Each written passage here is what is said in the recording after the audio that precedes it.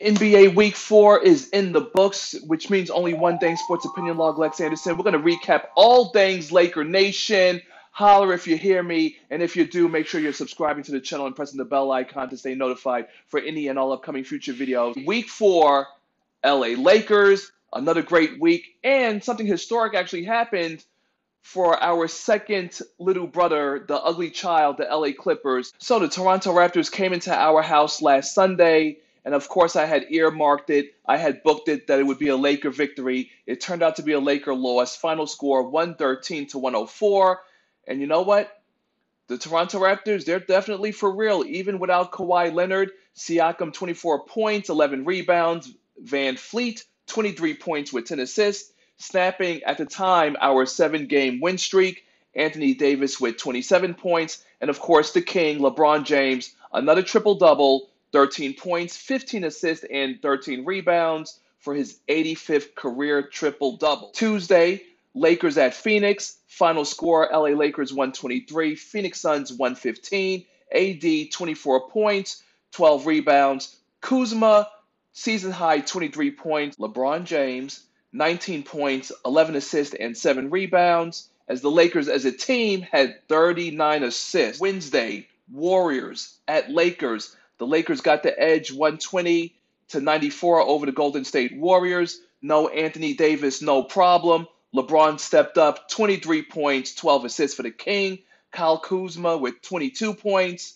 And JaVale McGee coming through, offering a double-double of 18 points and 17 rebounds. And the Lakers ended the Warriors' 5-game winning streak in our house in Staples Center. The Clippers at Houston on Wednesday. Final score in prime time, of course, the Rockets 102, the Clippers 93. Harden dropped 47 points.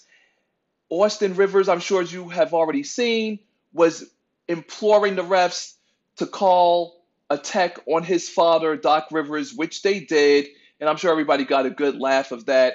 I'm sure Thanksgiving and Christmas, I'm sure there'll be payback as Austin Rivers clearly sold his pops, Doc River, up a river on that technical foul call. But, my concern here is that there was an interview with Stephen A. and Harden. And Stephen A was kind of trying to get Harden to say, will this be your year? Will this be your championship year? And maybe it's his personality. Maybe I just don't like James Harden because I don't. He always comes up small in big time moments. I don't care how many points he's scoring in league history and what kind of records he's setting because I am just coasting through the regular season. Because in the playoffs, in the postseason, I need you to show me something. And Harden has shown me what he already is. He's a fraud. He's not big time. Last year when the Warriors were there for the taking and he still couldn't take advantage of it, and he wants to make excuses about how they were a super team, even though the Rockets in their own right should have been able to step up to the challenge and eliminated a decimated Warriors team last season. But the point is, in the interview with Stephen A. Smith, he's not convincing me. He doesn't seem authoritative in his mannerisms. And he's a scorer. He's not a leader. He won't get you to the next level, which would be NBA Finals and ultimately an NBA championship, which they still won't get. Clippers at New Orleans, Pelicans 132, Clippers 127. Paul George, he finally made his debut, 33 points. However, it was Drew Holiday with the 36 points and 3 steals from Paul George in the final minutes to preserve the W. He actually had 6 steals for the game. And of course, a game in which Kawhi Leonard sat out, citing load management on his knees. Whatever the fuck. Friday night, Kings at Lakers. The Lakers got the victory, 99-97 final score. LeBron James, 29 points with 11 assists. And the dunk of death on Nemanja Bjelica, who clearly should have been a man and jump to block the shot instead of standing there like a big doofus, becoming a highlight reel that will forever live in infamy.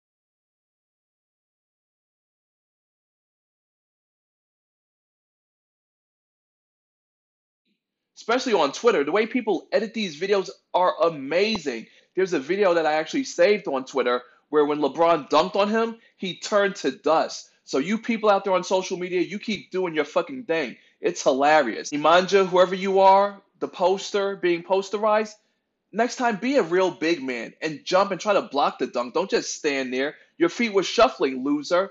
But either way, to quote Shaq, the Kings are still the Queens, and Anthony Davis had the potential game-winning shot of Harrison Barnes. He blocked it in the closing seconds. We secure and procure the win. And on Friday night, Atlanta Hawks on the road taking on the Clippers.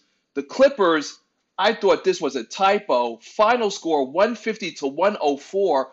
Paul George dropped 37 points in 20 minutes, becoming the first player in NBA history to score that many points in less than 21 minutes.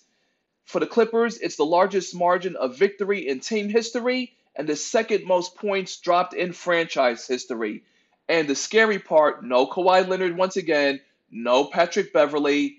Wow, 150 to 101. Oh, Trae Young, goddamn. You're down 52 points at some point in the fourth quarter. There's nothing to really celebrate or even talk about. So tonight is the night the Hawks will get a second beatdown in Staples Center because guess what? The Lakers will be stepping up to the plate. So, of course, bookmark it. I put the stamp on it. Laker Nation, rise up, stand up. We'll be getting the victory. Trae Young, Atlanta Hawks, you're going down. We're entering Week 5, NBA, LexAnderson Sports Opinion Log. I'm where it's at. If you're still viewing, you're where it's at. So make the commitment, folks. Subscribe to the channel and press the bell icon to stay notified for any and all upcoming future videos. Until next time, LexAnderson, Living Legend Kobe Bryant, signing out.